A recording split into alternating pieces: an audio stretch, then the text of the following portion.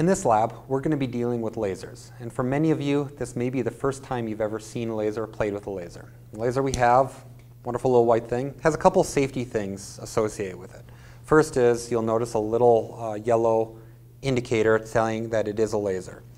Second thing, there's a little spot that'll tell you where the laser actually originates from. And those two things will hopefully help you keep safe. The next thing we're going to be doing in this lab is we're going to actually put the laser set up kind of like this. So we have this circular blocking metal piece, and the laser has a little opening for it. So any of the light that bounces off in here will be contained within inside this box, and that hopefully will help keep any stray laser beams from going anywhere.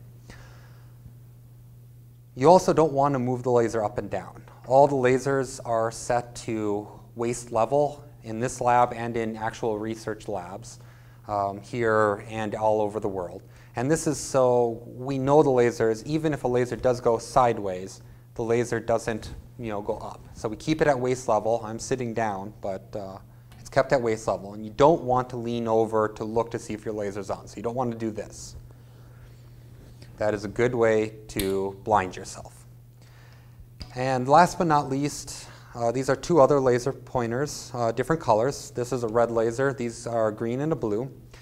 And if you notice, you see the green and the blue dot. And if you look at them, it looks like the green dot is a little bit brighter than the blue.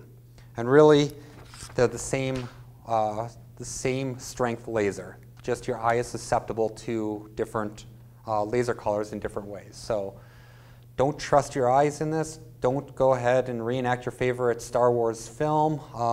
It's a good way to injure yourself and your friends. So be careful with the lasers when you're doing this lab. Good luck and be safe.